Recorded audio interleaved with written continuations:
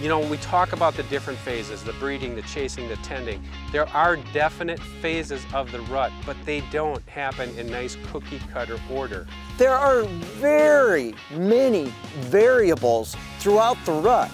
Some does come into heat early, some does come into heat late. The bulk do come into heat in one big time period that's a little over a week long, and that's for survival of fawns later in the spring.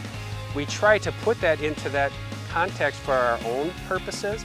That's not how it works, because deer are individuals, and you know, you're out in the wild, does are going at different times. They're coming into estrus at different times, so you might have some chasing activity here, you might have some breeding activity here, you might have some searching activity here, and it could all be within the same general area, the same general property.